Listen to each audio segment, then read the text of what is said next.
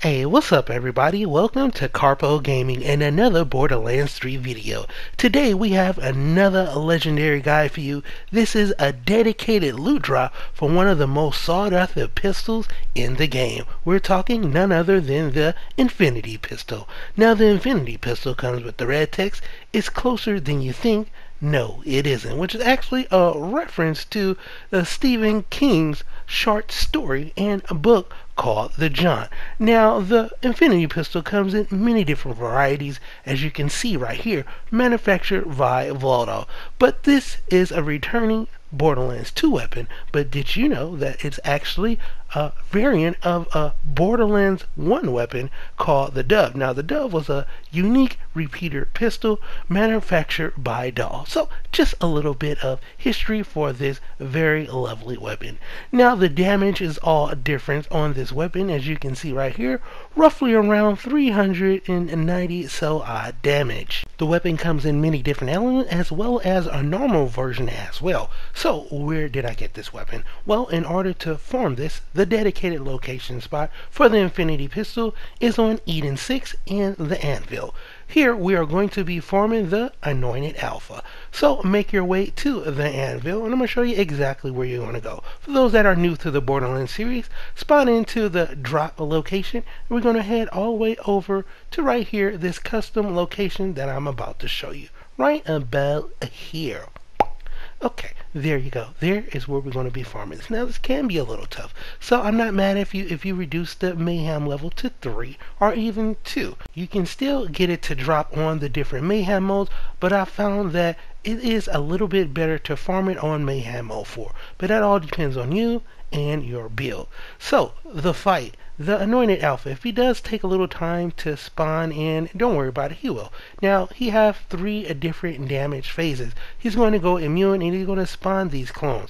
You want to take out those clones rather quickly. But if you're having a little trouble with them, like so right here, what I do is just get him down low so you can easily just melt him and get your second win and go ahead and wash, rinse, repeat until you just have the Anointed Alpha left to you and your lonesome self to take him out. Now, some of the effective weapons is radiation as well as electricity, so use those to your advantage. Now, I ran this quite a few times on Mayhem Mode 3 and found that my luck, my RNGesus was really not there. But when I switched to Mayhem Mode 4, it only took a few tries and I got the Infinity Pistol to drop. So you may take a little bit longer to farm it on Mayhem Mode 4, but I had it a little bit more success for this to drop on Mayhem Mode 4. Here it is, the Infinity Pistol. Now that we know the location to get this weapon to drop, how well does this weapon actually perform on Mayhem Mode 4? Well, we're about to find out right now. We're going to head into the proving ground of the Instinct, and we're going to see exactly how well this weapon performs. Now, there are some hidden perks to this weapon. You see that pattern right there? That is called the Infinity symbol. That is the pattern that we're going to fire. Not normal at all. Now, also, the weapon also have infinity bullets. That's right, infinite bullets for those of you that don't know. Henceforth, the name, the Infinity Pistol. Now, the Infinity Pistol does some decent damage.